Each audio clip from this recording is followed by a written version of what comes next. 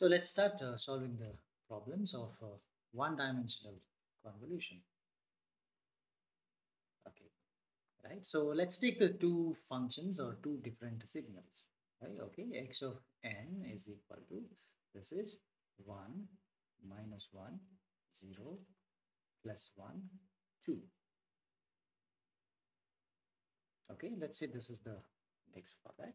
Let me consider the second function, that is h of n, that is equal to 1 1 minus 1 and a plus 1. Okay, let me keep the problem as simple as possible. So let me start with both the cases with the starting point as 0. I don't want to make it complicated by taking it even on the left hand side of the 0. Okay, 0 index. Let's keep it simple. So first objective, always you try to represent the given function in the delta format. So what is the equation? Delta of n minus delta of n minus 1, then 0, then plus delta of n minus 3, then plus 2 times delta of n minus 4. I hope this is fine.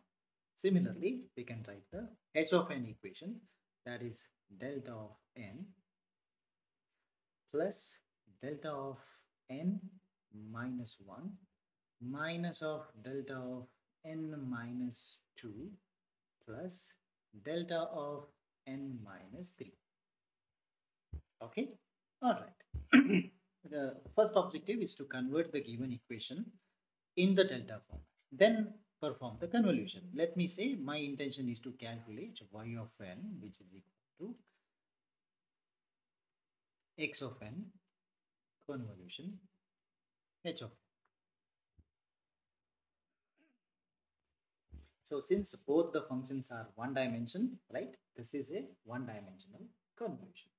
Okay, so next what I do now, I don't apply the equation of convolution, but I will apply the convolution in terms of the delta itself. So this is equal to, let me write my first function, that is x of n. What is x of n? That is delta of n minus delta of n minus 1 plus delta of n minus 3 plus 2 times delta of n minus 4. This is my first function. This convolution with the second function. So that is delta of n plus delta of n minus 1. Then write the next number, that is minus delta of n minus 2 plus delta of n minus 3.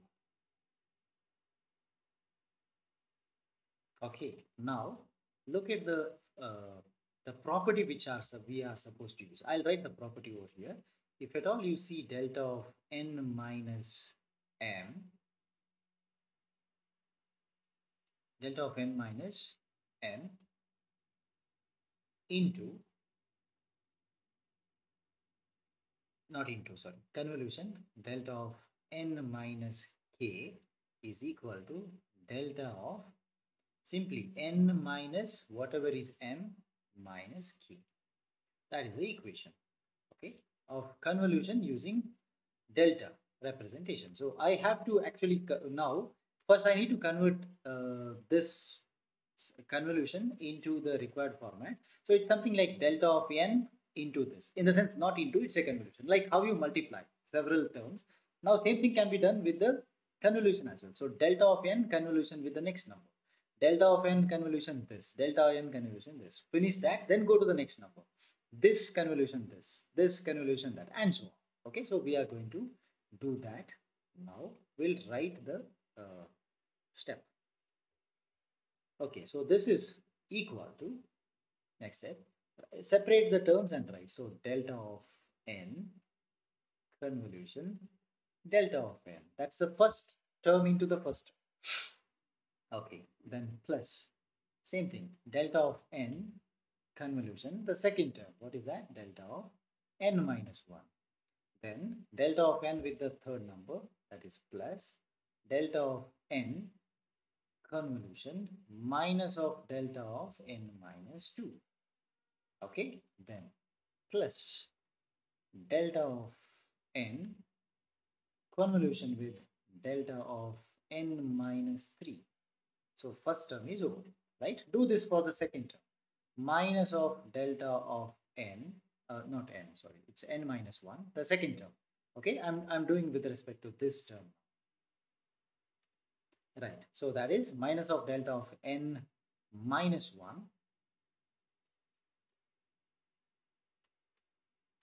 convolution. Look at the second term, that is delta of n over here, right? Next I'm going to do with this term. So that is delta of minus of delta of n minus 1 should be convolved with this.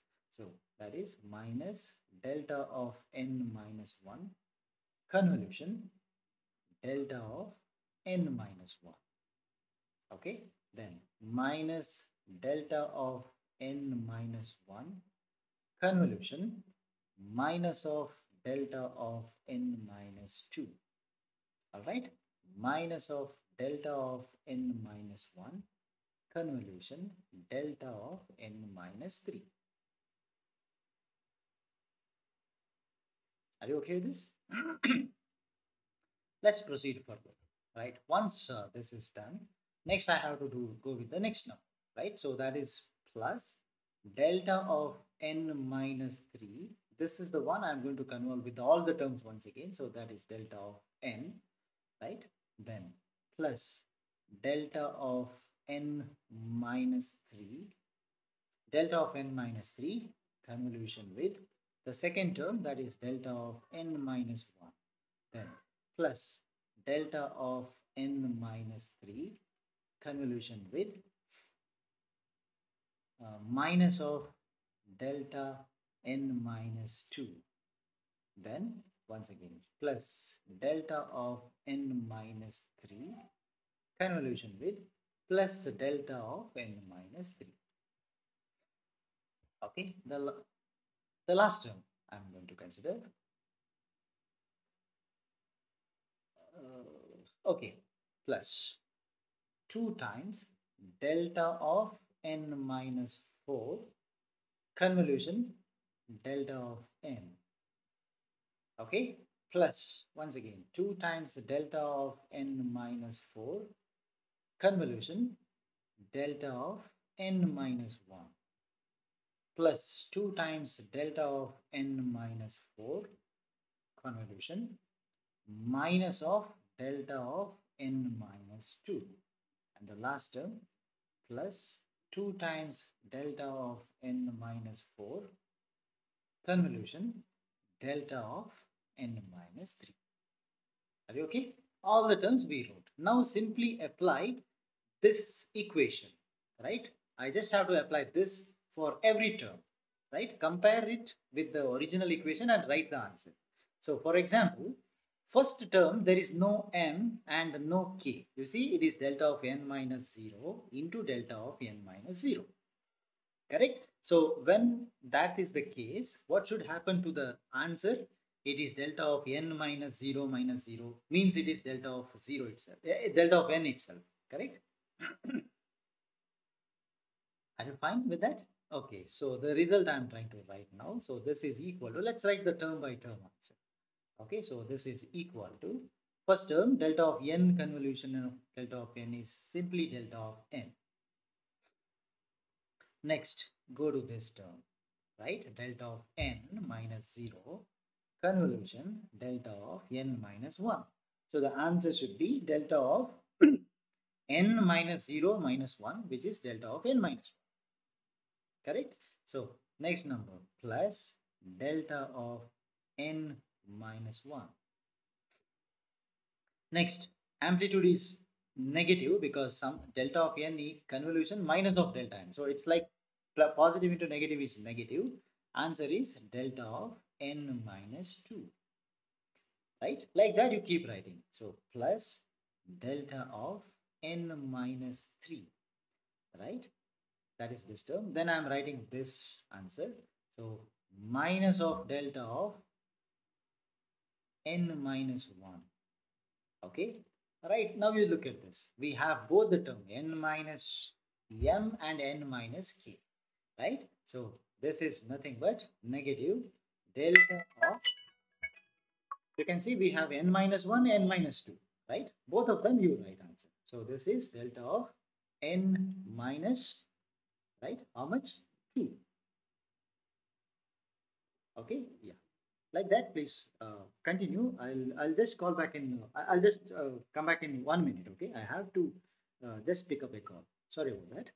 Yeah. Okay, let us continue. So we solved the first one, 2, 3, 4, 5, 6 terms. Okay, one, 2, 3, 4, 5, 6. Okay, next term, right? That is, I'm writing this answer now, right? So minus of minus is positive, plus, and the next term is n minus 1 convolution n minus 2. So that should be delta of n minus 3. Very simple, correct? Okay, let's go ahead. Next number is minus of delta of n minus 4, correct?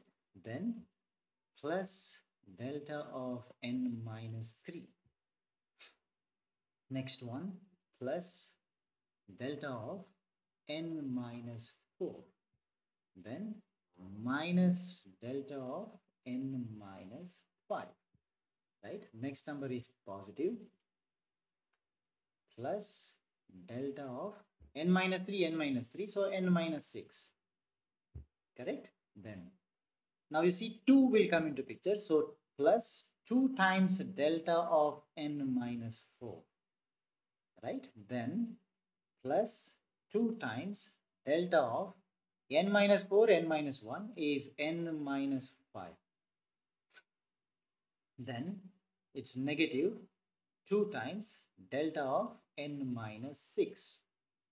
And the last term is plus 2 times delta of n minus 4, n minus 3, that is n minus 7. Okay, all right, we did this now. So the next part, right?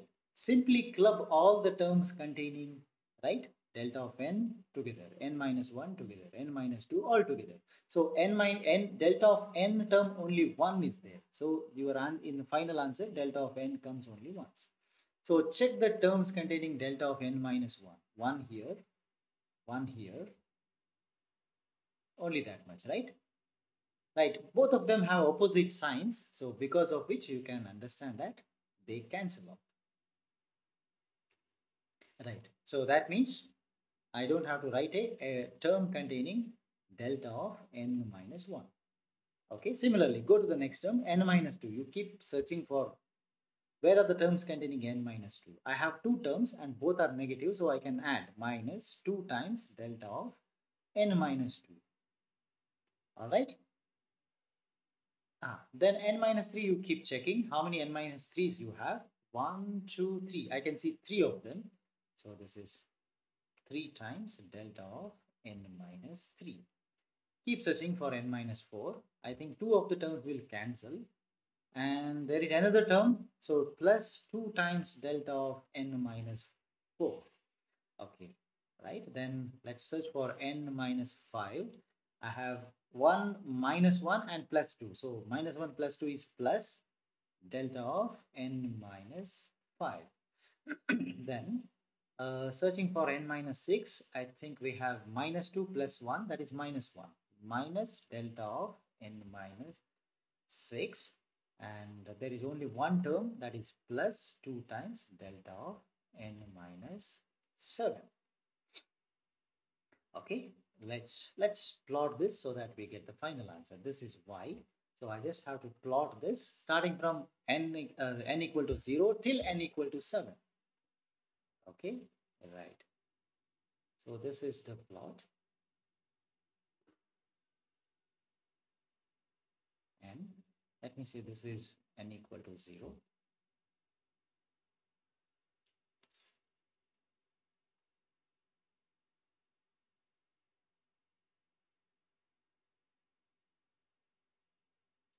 Okay, so that is n equal to 0. I need n equal to 1, 2, 3, 4, 5, 6, 7.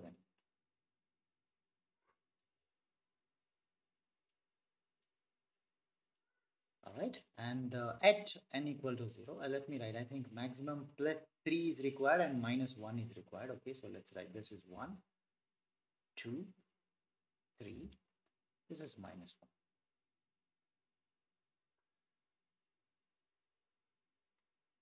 This is y of n versus n.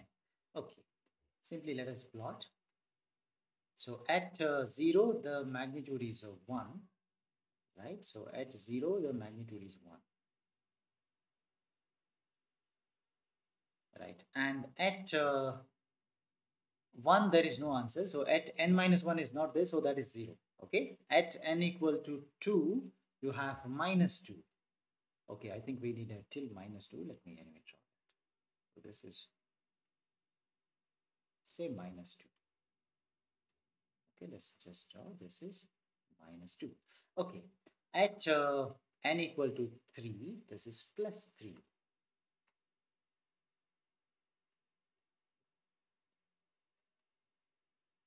Okay, then at n equal to 4 plus 2.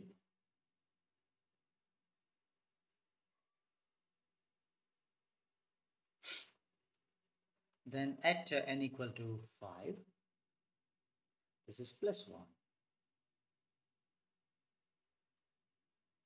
Okay, and at n equal to 6, it is minus 1.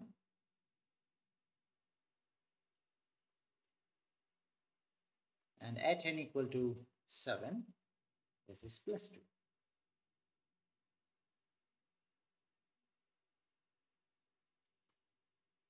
Okay, so that is the answer. Right, so you had two original signals, right, x and h. You perform the convolution using the first method, which is the easiest and straightforward, simplest method, using an equation, right? So it's the easiest one, but there is a lot of calculation to be done in terms of this kind of calculation, right? You have to multiply, like normally how you multiply, you have to expand, then you simplify. This is the fundamental requirement of this kind of problem. Okay, all right. Now I'll give you one problem for you to solve now so that we can make sure that you understood the whole concept. Okay, right. So x of n is equal to 1 minus 2, 3, minus 1, 4. Okay, that is x of n. H of n is equal to minus 2, minus 3, 0, 0, plus 2, and plus 1, and plus 3. Okay, both are going to have this as the index.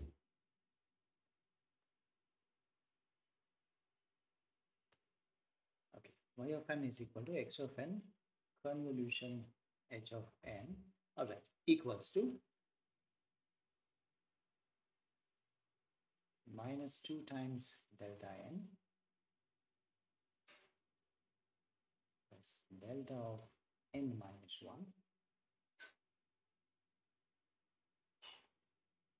3 times delta n minus 2,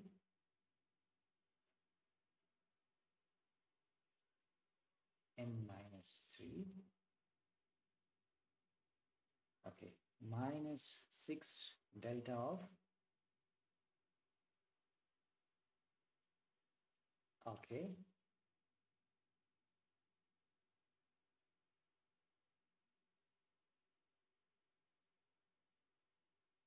minus 15 times delta of n minus 5, 7 times delta of 6 minus 5, delta of n minus 7 plus 8, n minus 8 plus 1 into delta of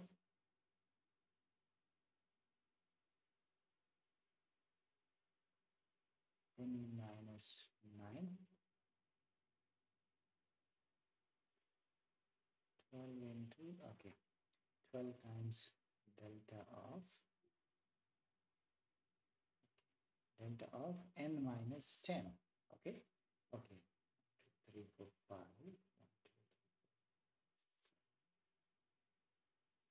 All right. Okay, we'll verify this later. Okay, there is another method to verify whether this answer is correct or not. Okay, I'll tell you that later. Okay, now actually I'll give you another problem. You can, maybe you can take it as homework because it's going to take some time, right? But that's also pretty important, right? I will give the indexing, variety of indexing, in the sense not starting from 0. I'll give the one which actually starts on the left hand side.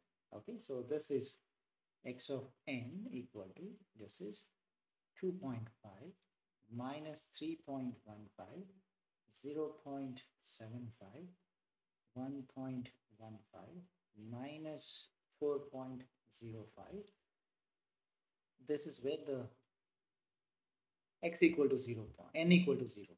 Okay, and h of n is equal to minus 1.5, 2.75, minus 3.65, 4.15, and 5.5. This is the point where the n is equal to 0 is going to lie. Okay, try to solve by yourself, right? And we'll discuss the answer in the next session.